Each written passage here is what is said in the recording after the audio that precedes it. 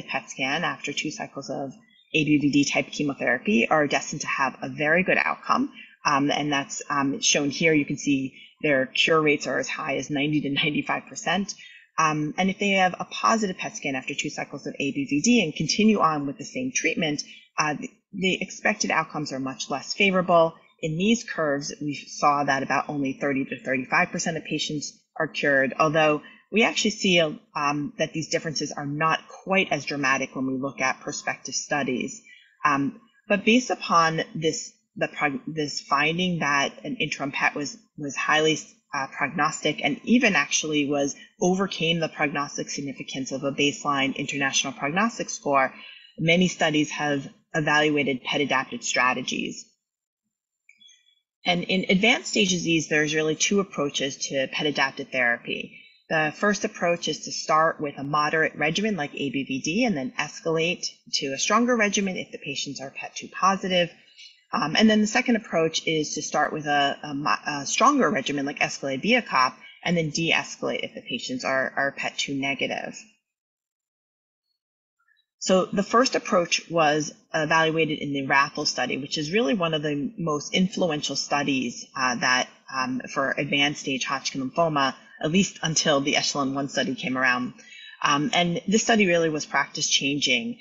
The patients enrolled in the study had either stage 3 or stage 4 disease or early unfavorable disease, although the majority of the patients had advanced stage disease who enrolled on the study. And the patients initially started with ABVD chemotherapy, and they received 2 cycles of treatment, and then they were evaluated by PET. The patients who were PET2 negative, which they defined on the study as having a Deauville score of 1, 2, or 3, were then randomized to either 4 cycles of ABVD or actually a less intense therapy with ABD for 4 cycles. So they dropped the bleomycin. And then the patients who were PET2 positive had their treatment escalated to be a COP-based therapy. That part of the study was not randomized. So looking specifically at the patients who were PET2 negative, actually, as we would expect, and it's nice to see that the majority of the patients are PET2 negative. It was 84% of the patients on the study. And when you look at their outcomes comparing ABVD versus ABD, it's really identical. So indicating that we're not losing any efficacy if we drop the bleomycin for patients who are PET2 negative. And importantly, we're actually improving the tolerability of the treatment. When you compare the toxicity of the 2 arms, there were higher rates of neutropenic fever as well as respiratory side effects and other adverse events. And so based upon this study, we changed our practice, and for patients who are receiving 6 cycles of ABVD, it's now standard of care to drop the bleomycin if the patients are PET2 negative based upon having a Deauville score of 3 or better. With regard to the patients who were PET2 positive on this study, their outcomes were better than what we would have expected compared to those historical series. So the 3-year progression-free survival here is 67.5%, and so indicating that increasing the intensity of the treatment with a regimen like escalated PIA-COP may improve the outcomes for these patients. Although, as I said, this part of the study was not randomized, so we don't know how much this improved their outcomes compared to whether if they had stayed on the same therapy. As I mentioned, there's the other approach to PET-adapted therapy, and that's starting with a much stronger regimen and then de-escalating. And that was evaluated in the LISA study, in which patients with advanced stage disease were initially randomized to a standard arm where they were intended to receive 6 cycles of escalated BIACOP, or an experimental arm where they received PET-adapted therapy. And on the experimental arm, they started off with 2 cycles of escalated BIACOP, but if they were PET2 negative, they de-escalated to 4 cycles of ABVD. If they were PET2 positive, they stayed with the escalated BIACOP. And the primary endpoint of the study was to compare these 2 approaches, so either a PET-adapted approach or a standard arm where patients just received 6 cycles of escalated BIACOP, and they found there was no difference with regard to progression-free survival and overall survival, so indicating that you can safely de-escalate patients who are starting off with escalated BIACOP. This has not been an approach that we have really adapted, primarily because we preferred not to use Asclepiacup given the high toxicity, both immediate toxicity with regard to hematologic toxicity, but also long-term toxicity with concerns for infertility and secondary malignancies. And so even though this this was a very promising approach, we tend to use ABVD as our backbone for initiation of treatment rather than starting with Asclepiacup. And now, as I already alluded to in the beginning, we now have three new novel drugs that have really dramatically influenced or changed the landscape for Hodgkin lymphoma. And I'm showing you here the waterfall plots for each of these drugs from the studies that evaluated these drugs in the relapse and refractory setting. So the first one is brentuximab vedotin, which is the anti-CD30 antibody drug conjugate, which in the relapse and refractory setting showed an overall response rate of 76% and a complete response rate of 36%. And then nivolumab and pembrolizumab, the anti-PD-1 agents, which are also highly active in relapse and refractory disease, with 66 to 72% of patients responding and about 20% of patients having complete response to single agent. So given the high efficacy of these drugs, as well as fairly good tolerability, there has been and continues to be a significant interest in evaluating these drugs earlier on in the treatment for Hodgkin lymphoma. So the biggest study, the most influential study now for advanced stage disease is the Echelon-1 study. And this was a study that evaluated brentuximab plus ABD compared to ABVD. So this was specifically for patients with stage 3 or stage 4 disease. And they were randomized to 6 cycles of brentuximab plus ABD versus 6 cycles of ABVD. The study enrolled over 1,300 patients. The primary endpoint was to observe an improvement in 2-year modified progression-free survival.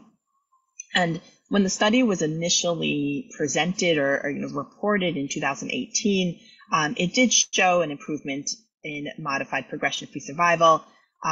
There was initially no overall survival benefit, and initially the results of the study were, even though this regimen became FDA approved based upon the initial results of the study, there wasn't as much enthusiasm initially of adopting BV-ABD for patients with advanced stage disease, and that was primarily because of increased toxicity associated with the regimen, such as peripheral neuropathy and the need for growth factors such as neutropenic, and because of higher risk of neutropenic fever, and really because the difference was fairly small between the two regimens. But now we have longer follow-up, and most recently this past year we are seeing 6-year follow-up from this study, and with longer follow-up, we continue to see an improvement in progression-free survival for the brentuximab plus ABD arm, with their 6-year progression-free survival of 82% compared to 74%. And this benefit is really seen across almost every group, which I also think is impressive, including patients with both either stage 3 or stage 4 disease, also with patients with all the different risk groups with regard to the International Prognostic Score. The one group that doesn't seem to benefit so much from this combination are the patients who are over 60, and that might be because the combination of brentuximab plus ABD may be a little too toxic for that group. And I do have a different approach for those patients. I tend to use sequential therapy with brentuximab followed by ABD, as per the study that was published by Andy Evans. So even more impressive was that this sustained improvement in progression-free survival has actually translated into improvement in overall survival. And that was reported initially in February and presented by Steve Ansel at ASCO and now published in the New England Journal. And it's really quite impressive that the study has now shown an overall survival benefit for these patients. And that has led to this regimen becoming the preferred regimen for patients with stage 3 or stage 4 disease, and has changed my practice.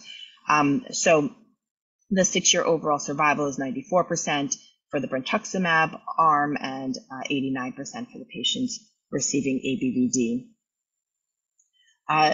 With the with the forest plot, with regard to the overall survival comparison, many of the groups show an overall survival benefit as well. we wouldn't expect this to be as dramatic as we see with the progression-free survival forest plot, given that the difference is quite small, but it's, we do see quite a difference, quite an improvement in most of the groups.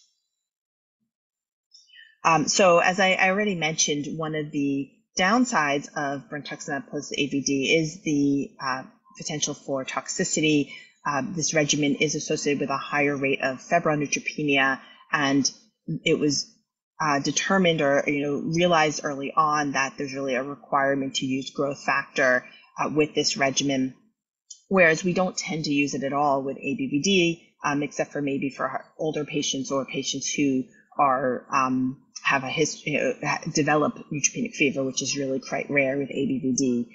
So that really adds to the side effect profile, given that growth factors on their own have some side effects, but also the cost of the regimen. There's also a significant rate of peripheral neuropathy, with 2/3 of the patients developing this with brentuximab plus AVD. The grades are certainly much higher compared to ABVD. And even when you look 5 years down the road, about 20% of the patients continue to have some symptoms related to their peripheral neuropathy, although they do have significant improvement over time. A positive side of brentuximab plus AVD is that it doesn't include bleomycin, so we certainly see a much lower rate of bleomycin toxicity. So getting back to my case, so this was a 35-year-old woman with stage 4 Hodgkin lymphoma, an international prognostic score of 3. I treated her quite a while ago, and I treated her as per the RAFL study, and thankfully she's done quite well. I gave her 2 cycles of ABVD. She had a negative PET scan after 2 cycles and was able to de-escalate to AVD, and has remained in remission over 5 years out from treatment. In this year, I'm sorry, there's a little bit of background noise all of a sudden. I don't know if everyone hears that. Okay, better.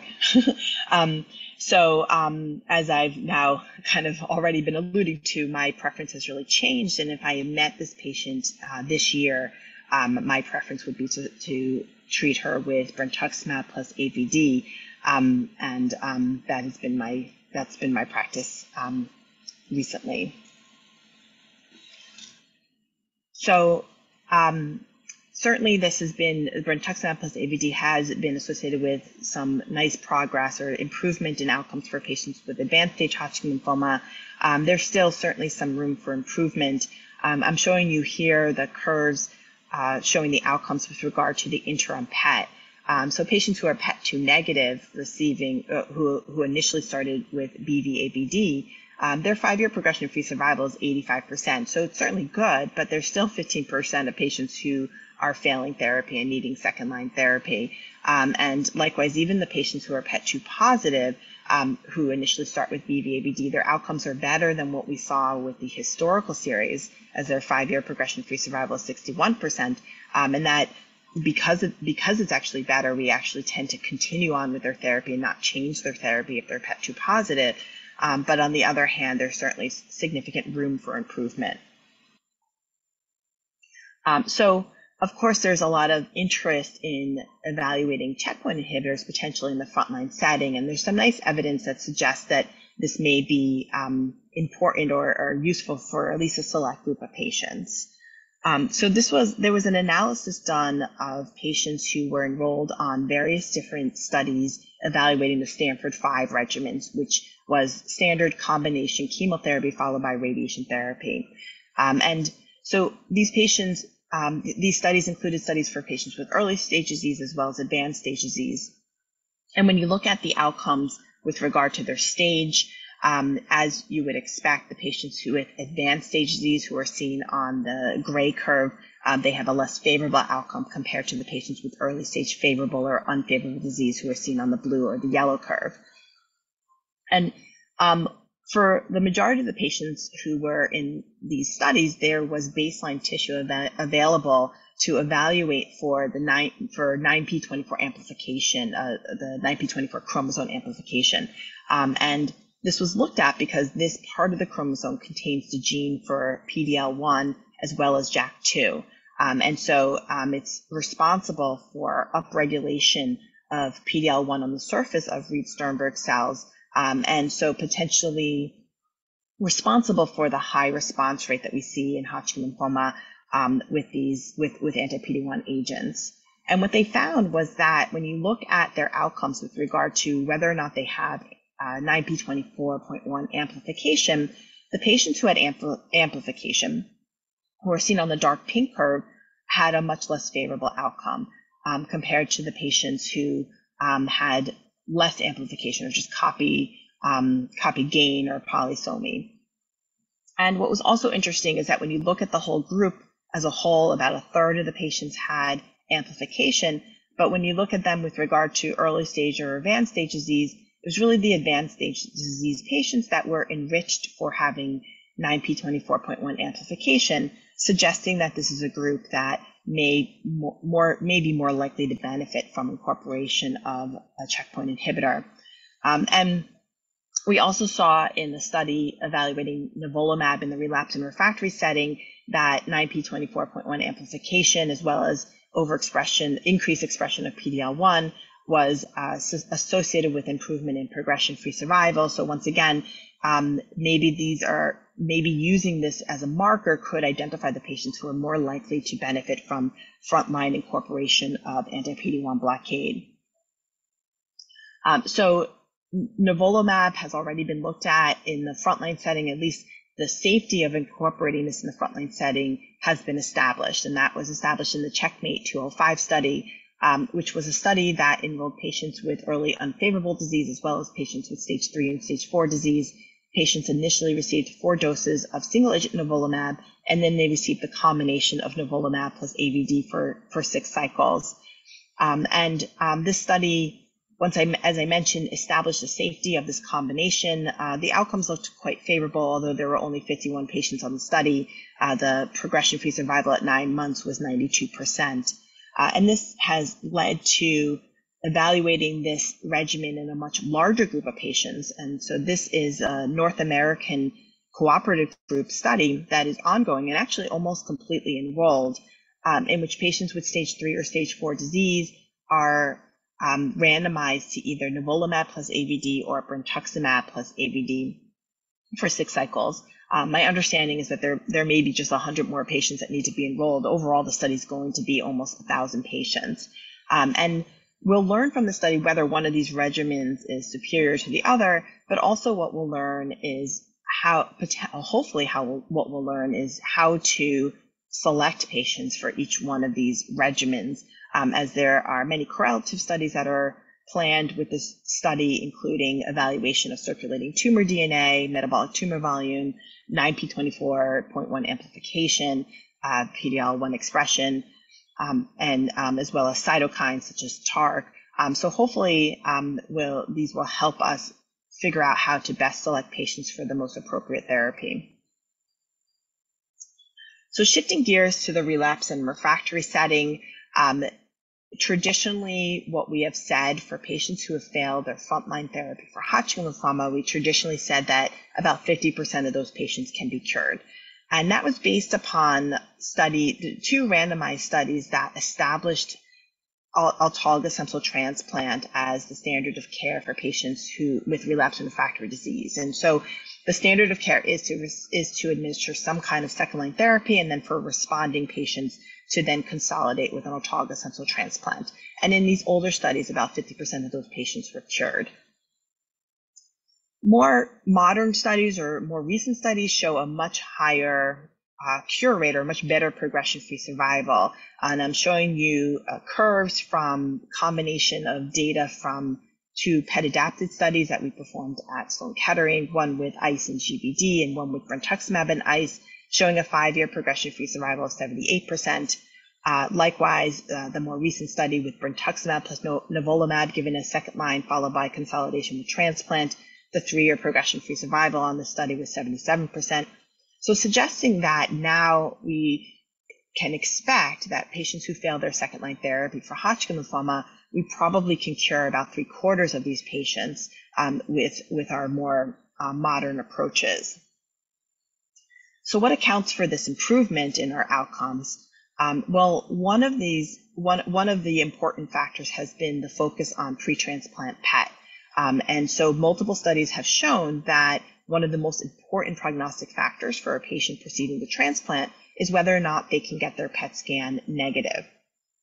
And that was very nicely shown on a PET-adapted study that was led by Craig Moskowitz at Memorial, published back in 2012, in which patients who had initially failed their frontline therapy received ICE-based chemotherapy and then were evaluated by PET. Those who were PET negative went on to transplant, whereas those who were PET positive received non-cross-resistant chemotherapy with gemcitabine, vinorelbine, and liposomal doxorubicin, and then were considered for transplant. And what he found was that out of about 100 patients who were enrolled on the study, about 60 of those patients were able to have a negative PET scan after just ICE-based chemotherapy. And those patients are seen on the blue curve, and as expected, they did quite well. The other patients, the other 40 patients, about half of those patients were able to become PET negative with GVD-based chemotherapy, and those patients are seen on the green curve. And then, as expected, the patients who remained PET positive on the red curve did not do well. But what this showed was that achieving a negative PET scan is associated with an excellent outcome, and it didn't actually matter whether it took 1 or 2 steps to get to the negative PET scan. As long as the patients were negative before transplant, PET negative before transplant, they were destined to have a favorable outcome. And so based upon that, the primary outcome for all of the studies evaluating second-line regimens in Hodgkin lymphoma has been rate of PET negativity. And I'm showing you here a summary of some of the recent regimens that have been evaluated in the second-line setting. And as you can see, overall, the PET negative rate is quite favorable.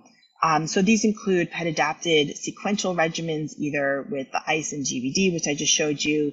Also, there's brentuximab followed by chemotherapy.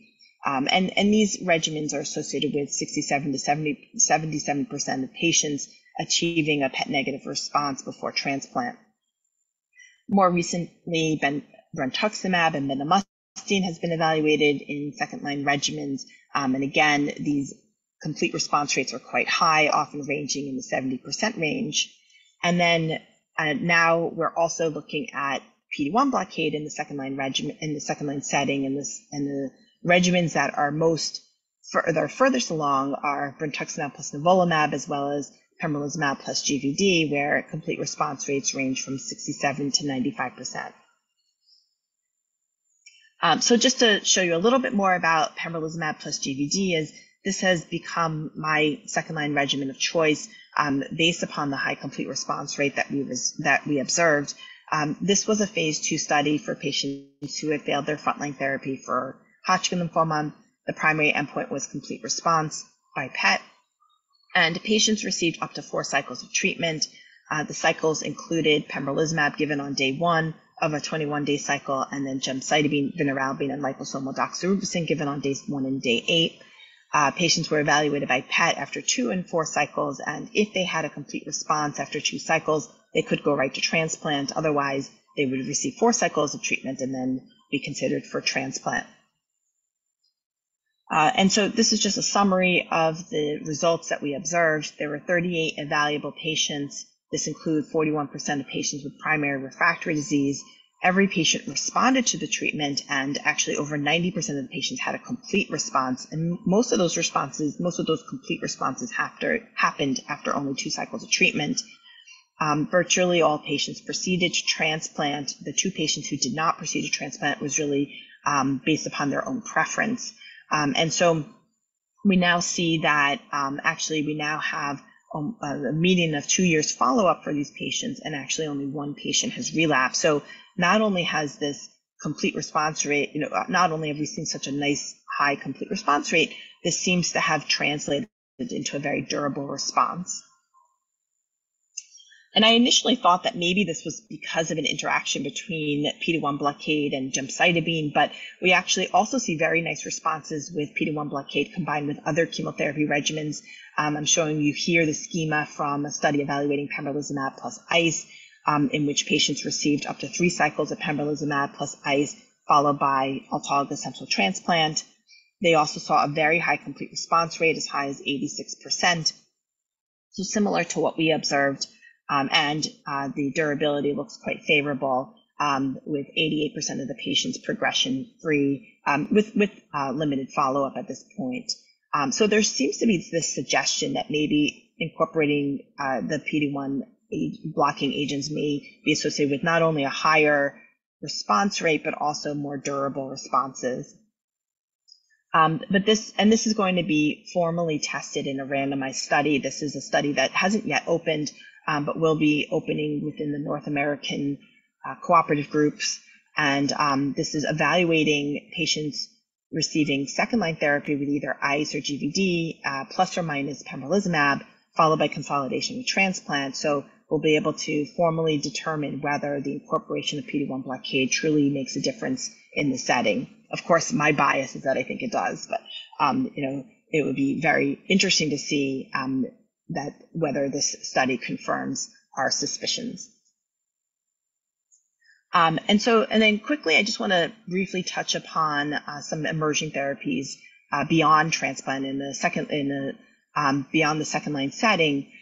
So there is some somewhat promising data with regard to CAR T-cell. It's not as exciting as I would have hoped, but the preliminary data with CD30 CAR T was published in JCO in 2020.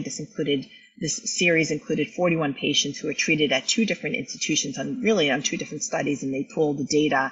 And they observed an overall response rate of 72% with a complete response rate of 59%. But a little disappointingly, at 1 year, only about a third of the patients remained in remission. The group at University of North Carolina are looking at kind of improved CAR product that targets CD30 but also expresses CCR4, and that potentially allows the CARs to be attracted to the Reed-Sternberg cells. And they presented this data at ASH, this past ASH, and that included 11 evaluable patients. The overall response rate was 100%. Complete response rate looked maybe a little better at 72%.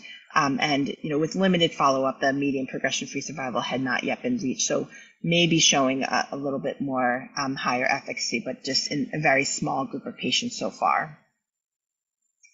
And then the other promising treatments are really just building upon anti-PD-1 therapy, which with adding drugs that hopefully or potentially enhance the activity of pembrolizumab or nivolumab or other anti-PD-1 agents. So examples of these include pembrolizumab plus ruxolitinib, and then pembrolizumab plus HDAC inhibitors such as vorinostat and entinostat. And the response rates look fairly promising. Many of these studies include patients who had already progressed on pembrolizumab. And so it appears that potentially adding these additional agents may enhance the activity. It's hard to say if any of these approaches look more favorable than others, since they're all small studies. But at this point, I think we'll look for more data in this area and longer follow-up and more patients enrolled. And hopefully through correlative studies, we'll be able to learn whether adding certain agents to anti-PD-1 blockade really enhances their activity and allows patients who already progressed on anti-PD-1 therapy to achieve a response again. So in 2022, the main change, as I mentioned, was the really widespread acceptance of brentuximab plus AVD for advanced stage disease. As I mentioned, I was initially skeptical about incorporating it, but now given the fact that the sustained improvement in progression-free survival translated into an overall survival benefit, I really have now started using it as my preferred regimen. And there's also increasing use of anti-PD-1 agents, anti-PD-1 plus chemo combinations for second line. I mentioned that there is a randomized study that's going to confirm whether this is truly the best approach, but I've already adopted the use of pembrolizumab plus GVD as my second line regimen of choice. Based upon the data that we saw at our institution, and so I'm very comfortable with that approach at this time. Looking ahead, I think that we'll see if anti-PD-1 blockade ends up being integrated into the frontline setting. We have that large cooperative group study that will be resulting soon. And we'll also determine whether we should be using these drugs in the second line setting, or whether or not, whether we're truly making a difference there. And then finally, I think we see some exciting emerging roles for CAR T and anti-PD-1 combinations.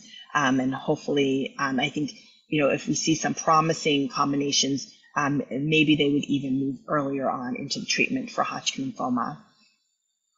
So thank you so much for your attention, and I'm happy to, I look forward to all of your questions.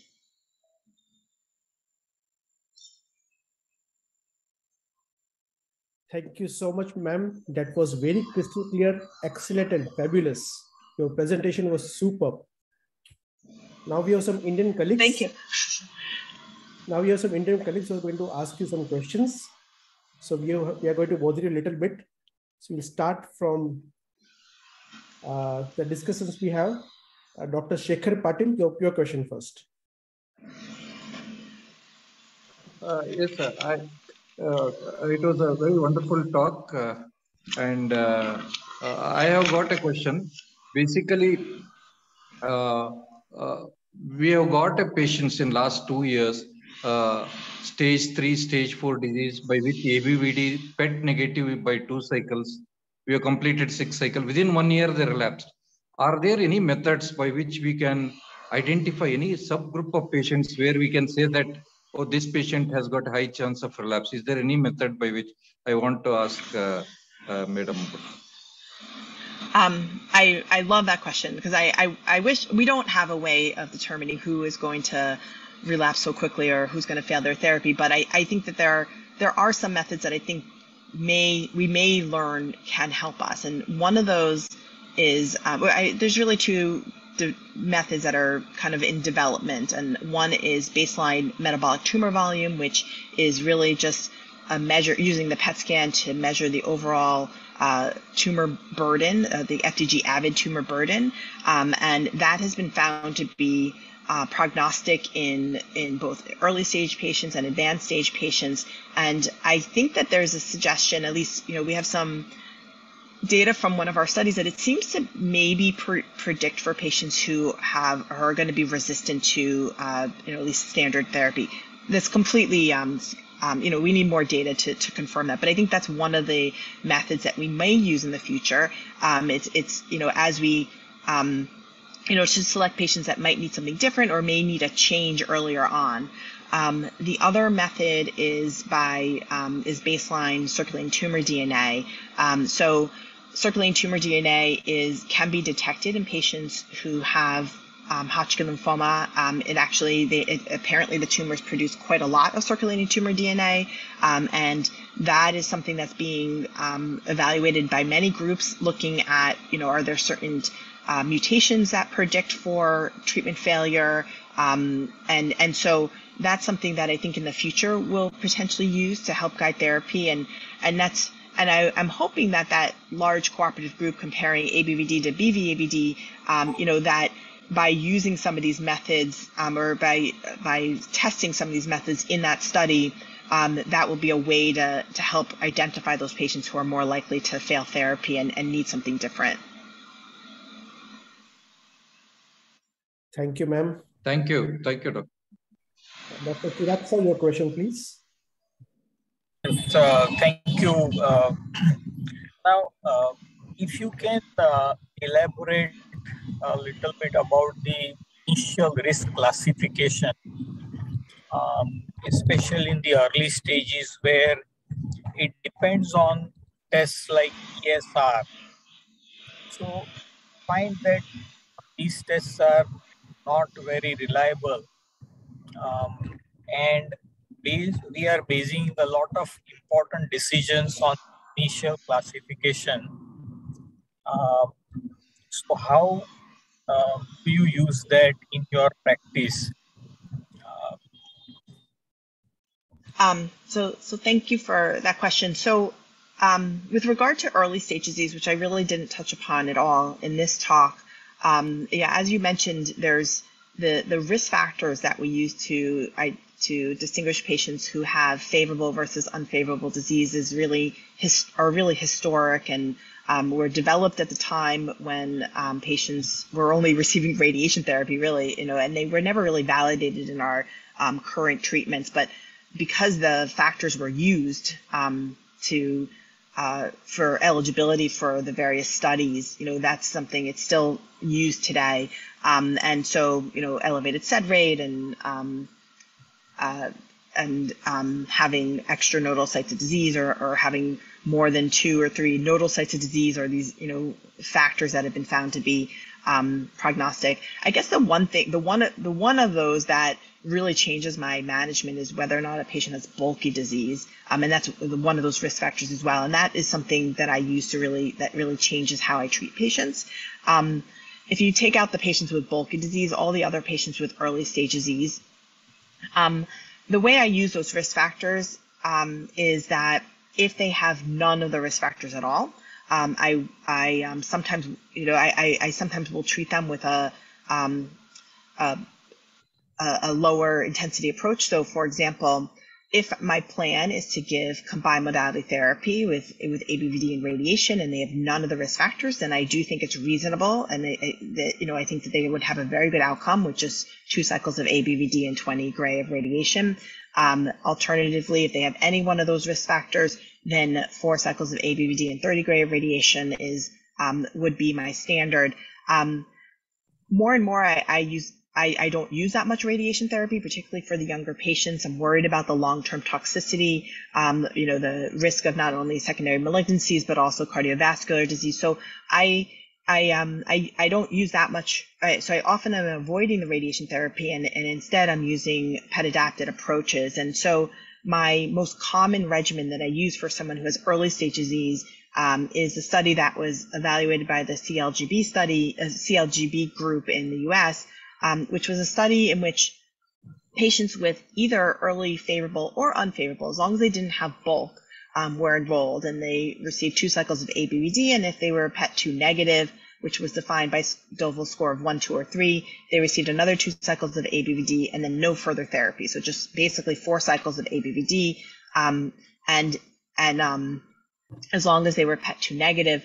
And I use that regimen regardless of their SED rate or B symptoms. I don't use any of those factors to determine whether or not I'm going to use that regimen. So I'm comfortable with that. And then for patients, so I guess that's kind of answers your question, is that I'm not using them as much because those patients were all enrolled, favorable and unfavorable were enrolled in those studies. For the bulky patients, there was recently a study that was led by the Alliance Group in the US that showed that we can get away with just 6 cycles of ABVD, and as long as they have a negative PET scan after 2 cycles, as well as after 6 cycles, we can avoid radiation therapy for those patients, which in the past traditionally had been something we incorporated because they had bulky disease. So for bulky patients, I basically will treat them as per the RATHL study with 6 cycles of ABVD. Great. Thank you. I think that's a very clear explanation, and it is very comforting to know that we could use this simplified way of making decisions rather than worry about ESR and few other things which are sometimes difficult to be sure. And in the same line, you mentioned that even in bulky disease, you would avoid radiation if it is PET2 negative and PET6 negative. Even if there is residual disease of say 6-7 centimeters? Yes, yeah. I think it's pretty common for there to be residual tissue, but as long if the PET scan's negative, I would just monitor them. I wouldn't use the radiation therapy. We had a patient about almost 10 centimeter residual, PET2 negative, PET6 negative, but we still gave radiation. And even after 2-3 years, it is still about same. So we could have avoided radiation in that patient even with a larger size. I think it's I mean based upon the data from it's actually two different studies kind of support that we could avoid radiation. One is from the Alliance study, which was not a randomized study, but their the 3-year event-free survival, or I don't remember if it was event-free or progression-free, was about 93%. So using that approach, you can see very nice outcomes. Of course, there's going to be some patients who don't who end up relapsing, but the majority of the patients will do well. There was also a study led by Dr. Galamini in which patients that enrolled both advanced stage patients as well as early stage patients, but there was they looked specifically at analysis of the patients who had early stage bulky disease on their study, and this was again a very similar approach. They received 6 cycles of ABVD, and if they initially had a larger mass at the beginning, which it was a range. They looked at all patients who had initially a 5 centimeter or more initial mass, so on the bulkier side, but it included patients who truly had bulky disease. They were then randomized at the end of the study to either no radiation or radiation, and there was no difference in those two groups either. So we have kind of now 2 studies, one that's actually randomized to indicate that we can avoid radiation therapy for those patients. Right. And would you switch to BCOP for PET positive, or what else for a PET positive? Yeah, so I don't as I mentioned I don't love BCOP.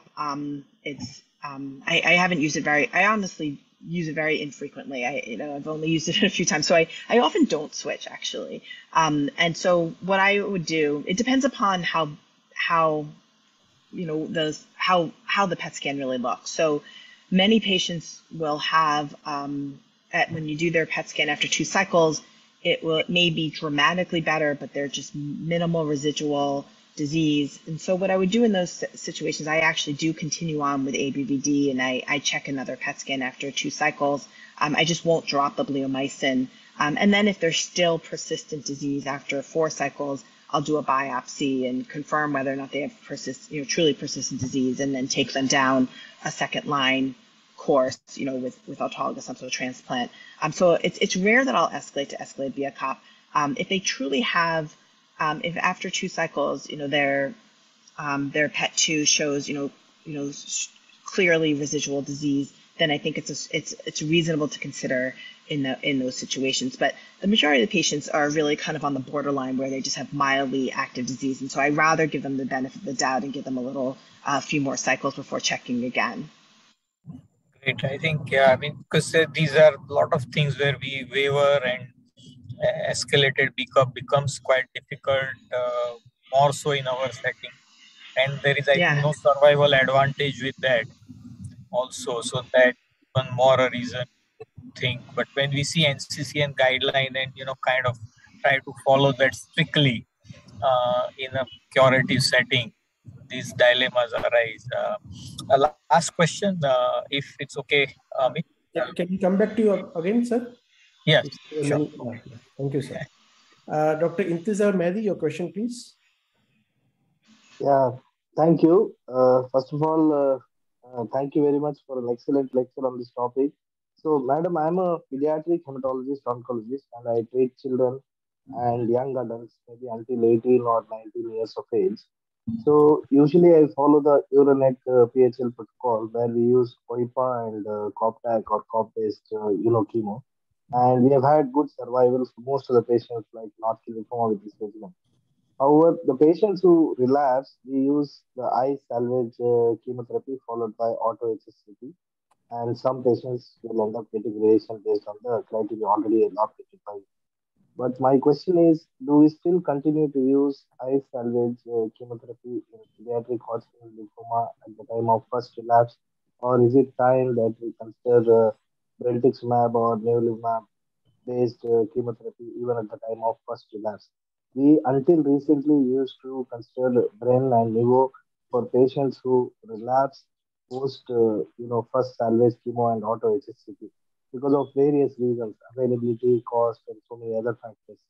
But is it time that we should start considering Bren and Nivo at the time of first relapse for pediatric Hodgkin lymphoma relapse patients?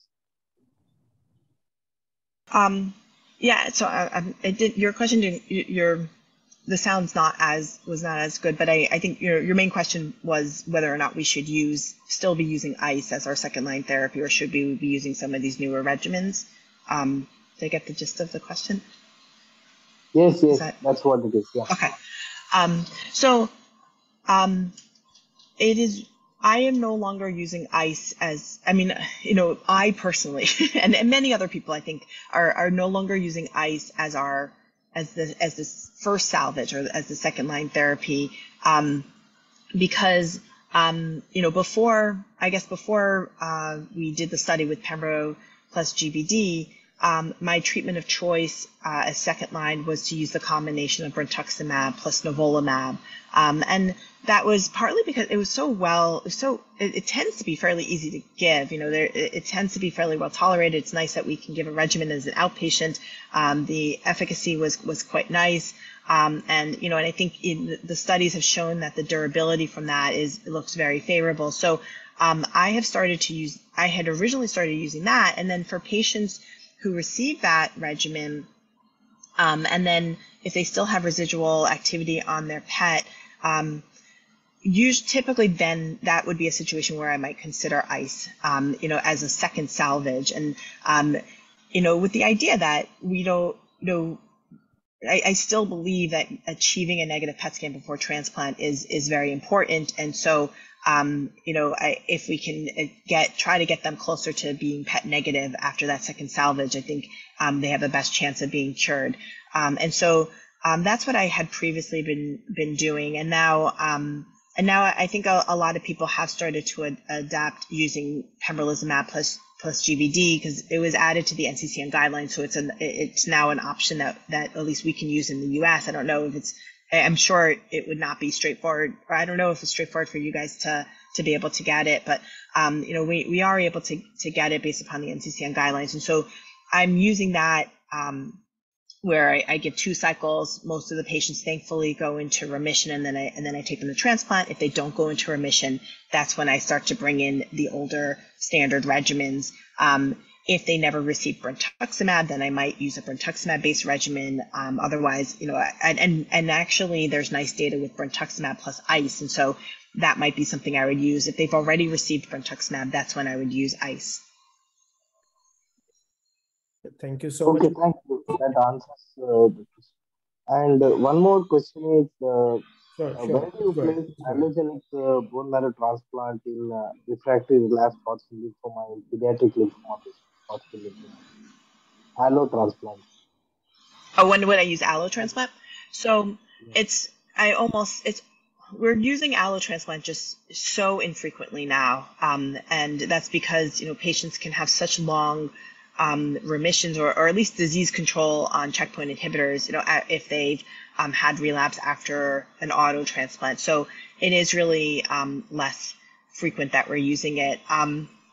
The patients that I am considering it for are really, just such rare patients now, but they're patients who have progressed on PD-1 blockade and as well as brentuximab, just can't tolerate or are no longer eligible for those regimens due to maybe some significant toxicity that they experience, and maybe already even received CAR T cell on one of the studies, and so for those patients, I aim to try to get them into remission. And often, because if they've recently had a checkpoint inhibitor, they tend to be a little bit more sensitive to chemotherapy in that setting. So we can hopefully get them into remission with some kind of combination chemotherapy and consolidate with allo transplant. But it is less and less that I'm using it. Okay, got it, ma'am. Thank you. So it is used less often, and we would consider it only at the time of second, third relapse, especially if we have exhausted most of the other available options, and only for few Exactly. Thank you. Exactly. Thank you. Dr. Abhilasha, you will just keep your question ready. In the meanwhile, I will take some questions from the chat box. Dr. Karan has a question I think has been answered. In your practice, how do you manage patients with advanced Hodgkin's who have interim PET positive? And another question he has said, when do you consider LOBMT in relapse cases? So now that we're using brentuximab plus AVD, the patients who are PET2 positive were typically, for on the study, the patients just continued on with brentuximab plus AVD, and their progression-free survival was 60%. So it's not awful. So we often are continuing on. My preference if they're PET2 positive is that I'd want to get another PET after 4 cycles, make sure they're not progressing, and and if the PET scan, certainly if they're still positive, I would do a biopsy to determine whether or not they need to get salvage therapy. Thank you so much. Dr. Abhilasha, your question, please. Thank you, madam, for that excellent talk. So my question is about very late relapses in Hodgkin's lymphoma. So a recent study on a very large German cohort of almost 1,100 patients published in Blood Cancer in 2022 has attributed mixed cellularity subtype and a single modality of therapy, that is chemo without radiation, as a risk factor for late relapse. Now, in a developing country like ours, mixed cellularity subtype constitutes the bulk, unlike the developed countries. So whether these two factors should impact our frontline treatment? So that's interesting. I think that, I guess I feel like I'm somewhat spoiled in the treatments that we can get in the second line setting and beyond, and knowing that we have regimens in the second line setting that probably overcome some of those negative prognostic factors. I tend to be comfortable with kind of like trying a milder approach, like a combination chemotherapy without radiation. If there's if the response rate or access to transplant in the second line setting, or access to some of these novel agents in the second line setting is really a concern, and given the potentially higher risk for these patients, then I think that giving combination chemotherapy or combined modality therapy with chemotherapy and radiation certainly is associated with the highest chance of cure with the frontline treatment, and allows a higher number of patients to avoid needing any additional therapy. And so I think it's it's certainly reasonable to consider using those radiation early on to increase your chance of cure, so that you can avoid having to get treatment, multiple treatments down the road. Thank you. Dr. Rajni Priya, your question, please. Dr. Rajni. Yes. Thank you, Alison, ma'am. So that was a wonderful talk on advanced Hodgkin's lymphoma. So my question for you is, what are the infertility rates you see with the use of ABVD regimen in advanced Hodgkin's lymphoma patients? And do you routinely advise for sperm cryopreservation in all your patients? So this is especially important because some patients who tend to be PET positive, PET2 positive, or who have either a refractory disease or early relapses, where we don't have time for the sperm recovery and advise them for sperm cryopreservation at later point of time. So do we need to get it at the early, as soon as the diagnosis is done of Hodgkin's lymphoma? Or how do you manage, how do you advise your patients regarding sperm cryopreservation in adults? I really advocate for fertility preservation at the time of initial diagnosis. I think there's a little bit of background noise. There you go. I think that's a great question, because we know that ABVD and even BVAVD, the fertility data with both those regimens shows that they have a low risk of causing infertility, and so that's reassuring. But I still always advocate for every one of my patients to undergo fertility preservation before they start any therapy, and for exactly the reason that you are describing, because I hate that, I dread that situation where someone is primary refractory and needs to rush into second line therapy, which would have a high risk of infertility. And we never had, we don't really have time to do fertility preservation. So, and that's a situation, I describe that, that to all my patients. Most of my patients will go forward with fertility preservation. I have a few that end up, not going forward with it. And often it's because, unfortunately, it's because of cost. Usually we're able to, usually we have some time to do it, or if they're symptomatic, we can even start them on steroids while they're going through it. But not all insurance covers it. And so sometimes people are not able to go forward with it because of that reason. Okay, thank you, ma'am. So, other question I have, ma'am. So, in your practice, like what percentage of patients like who are PET2 negative and who tend to be positive at the end of therapy? So, how do you prognosticate such patients and how do you treat such patients? So, that's a great question. So, it's a small number. So patients who are PET2 negative and then are PET6 positive, basically, is the question. And of course, it's a very small number of patients, but it certainly happens, and it's, the reason why we have to, I always get a PET scan at the end of 6 cycles. I think some people I've seen in the literature have advocated that, if they're PET2 negative, you don't need another PET scan, but I always get one at the end because we do have occasional individuals who are still going to be PET positive. And then I always do a biopsy for those patients. They have primary refractory, they're indicating that they have primary refractory disease, but we have to confirm that with a biopsy. And then, assuming that we confirm that, then they would go down salvage therapy with auto transplant. Thank you, ma'am. Thanks a lot. Dr. Ankit, your question, please. Yeah, thank you. Thank you, Dr. Vaskevich, for that wonderful lecture. I have 2 questions. First is for relapsed refractory disease. If the patient is not able to get BV or nivolumab, so how do you find bendamustine-based regimen? I know that you have a trial published in 2013. So what are you use if the checkpoint inhibitor and target therapy is not available? Whether the bendamustine plus or minus lenalidomide would be a good option? Yeah, I think it's an option. If I couldn't use brentuximab or PD-1 blockade, I guess I feel like we have more long-term experience with second-line use of ICE, and so I'd probably go back to kind of the older regimen like that. I think, but it's certainly reasonable to use the bendamustine-based regimen. Bendamustine with gemcitabine, the VEGF regimen is a reasonable regimen as well. They certainly saw a very high, a nice high complete response rate with that. Right.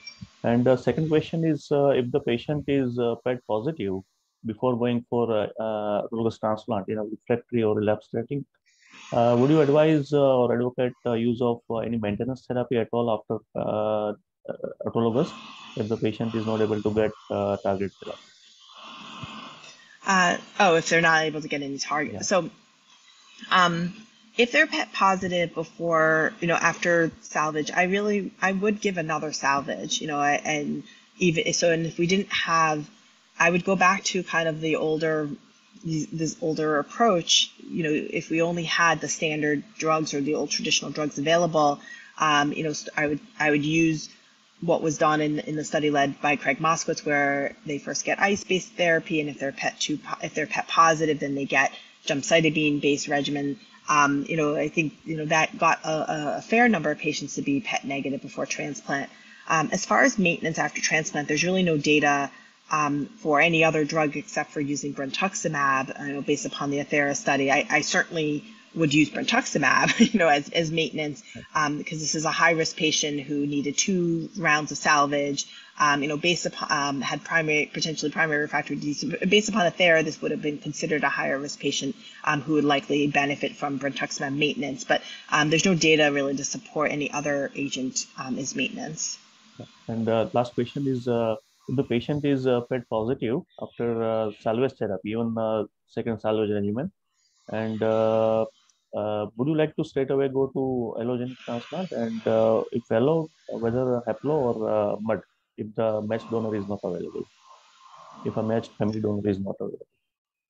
So if they're PET positive before so I would still do an auto transplant, honestly. Okay. I never consider an allo before an auto for Hodgkin lymphoma, because I still think that there's a portion of patients who be cured, and I'm worried about the toxicity of allo.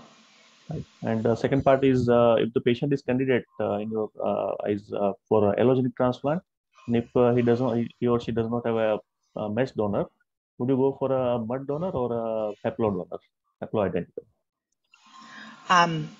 I mean, there seems to be a suggestion that haplo may be a little better, but I honestly would go with whatever our transplant group is most comfortable with and what they have the most experience with, and what they recommend as far as our the best donor. Okay, thank you. Dr. Ramesh, be ready with your question. In the meanwhile, I'll take some of the questions from the audience. Dr. Sailesh Lavana has a case. He has got a 30 years male Hodgkin's lymphoma, stage 4, persistent disease after ABVD, after ICE therapy. Patient was also given nivolumab, but the disease is still persistent. How would you consider this patient now, and how would you treat this patient now?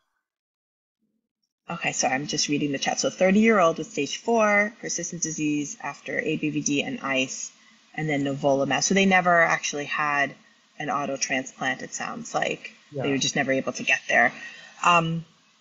So what I actually would consider doing, I don't know if brentuximab, it looks like brentuximab wasn't, I don't know if it's not available. Yeah. I'm sorry, what? Yeah, this is brentuximab has not been given. Okay. Yeah. So if they're tolerating nivolumab, I might try adding something to it to try to improve the efficacy. So, and since they've never had brentuximab, maybe try nivolumab plus brentuximab.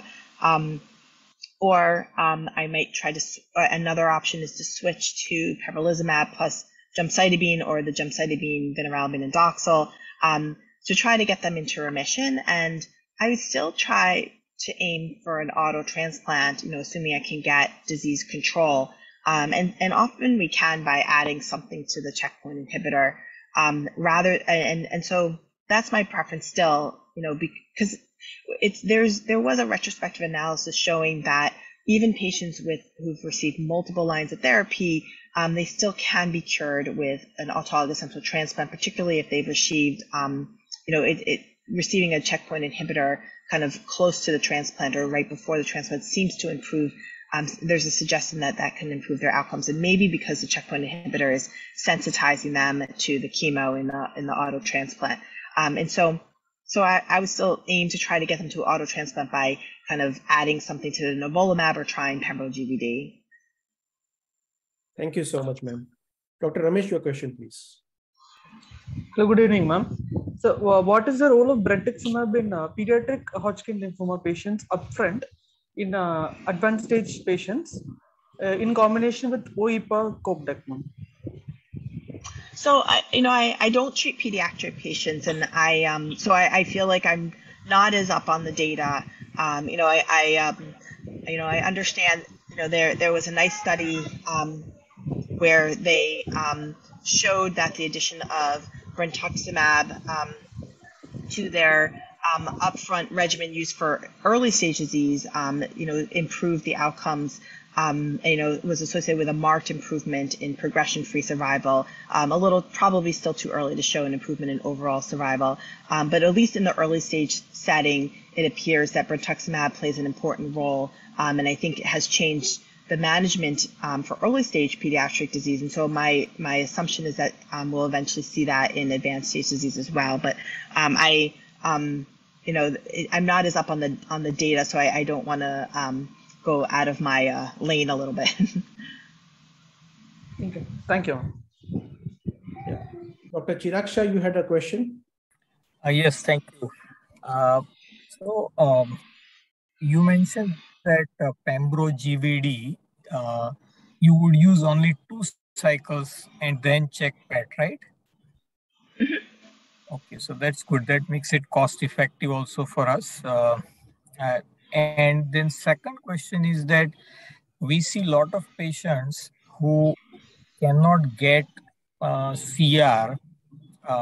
So how many cycles, how many lines of salvage would you keep on trying? Because, if we keep on trying, then one, they run out of money, of course, but additionally, they would develop some infection, renal insufficiency, some other issue, and then you completely lose them. So would you rather, say, transplant anyway after 2 salvage, or some guidance on that, please? Well, I think it depends upon how much disease they have. I mean, if they truly have active disease going into either auto or allo transplant, they're just not, I don't think that it's going to be effective. So I think we're doing them a disservice by taking them to transplant. And so, I mean, if it's only minimal residual active disease, then I would hope that maybe it's not active and, not truly disease, and maybe they can do okay with transplant. Another thing, another tool that we have that, that I use from time to time is someone who has residual active disease maybe in one spot before transplant, or in a radiation field, we'll use radiation to kind of treat that residual disease and then take them right to transplant. And we have a few patients over the years where we've done that approach for, and actually, have thankfully many of them have been able to stay in remission.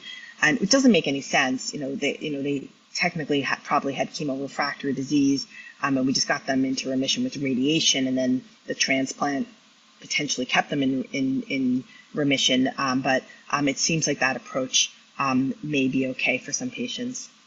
I'm gonna have to just do one more question, because I have to run to a wedding. So if it's okay, if we could just do one more question. Yeah, sure. Then.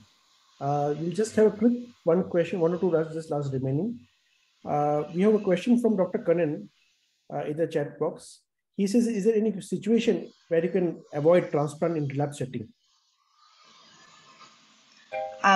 Well, we're doing a study right now to determine that, and and others are doing that as well. So we actually have two different studies where we're looking at that.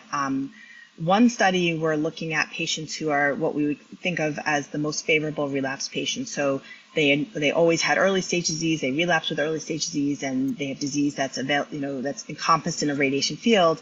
And we are enrolling them on a study, if they agree, obviously, where they receive just 4 doses of pembrolizumab, and and then we do a PET scan, and even if they have positive disease, we still keep them on study as long as they're, and that just kind of dictates the dose of the radiation, but then we consolidate with radiation therapy. And it's a very small study, and it's ongoing. There's only about 14 patients that we've treated that way, and we haven't reported it because the study's still enrolling. We're aiming to enroll about 22 patients, and the majority of the patients actually have done well. We have had some patients who have relapsed, and then we just take them down the standard route with auto transplant. And so that's one group. And then for all the other patients, actually, we're now doing a study with pembro GVD where we give 4 cycles of pembro GVD, and if they're PET negative, instead of doing transplant, we do pembrolizumab maintenance for 13 doses of pembrolizumab.